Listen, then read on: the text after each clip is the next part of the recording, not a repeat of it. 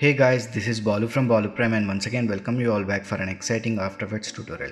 In this tutorial I will show you how to use Content Aware Fill tool in Adobe After Effects to remove any unwanted objects from videos easily. So hope this will be useful, and recently I made a tutorial on how to create a mini plane flying animation inside Adobe After Effects using Element 3D plugin. Check out that tutorial also, link in the description. Now without any further ado, let's begin this tutorial. So here we are in After Effects. Now let's start this by importing our footage onto this project panel. For that, right click on this project panel, import selective footage, or else you can directly drag and drop your footage onto this project panel. Now again select your footage and drop it onto this composition icon here. Now let's check the preview of this, press 0 for RAM preview. So this is a royalty free footage which I have downloaded from pexels.com, download link in the description. Nice. So in this tutorial I want to remove the character from this footage. So in order to do that I will be using this Content Aware Fill tool. So if you're not finding this tool in this right hand side, go to this window and enable Content Aware Fill tool. Okay.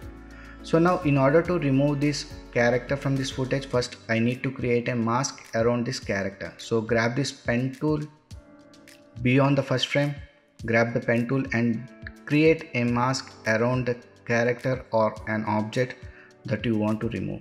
Okay, now come to this mask options.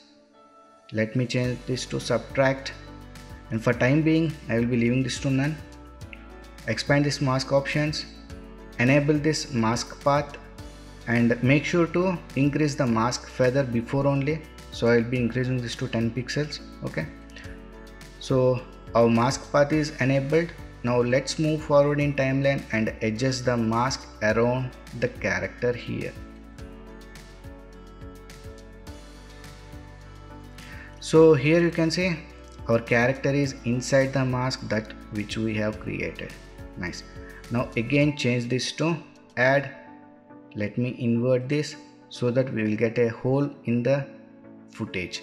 So this area will be filled with the content or the area around this mask. So now once this is done, come to this fill method, let it be object, range, work area. Now click on this generate fill layer. So it asks to save the project, so let me save this first. So content and save. Okay, replace. So once we have saved the project, it starts to analyze this one.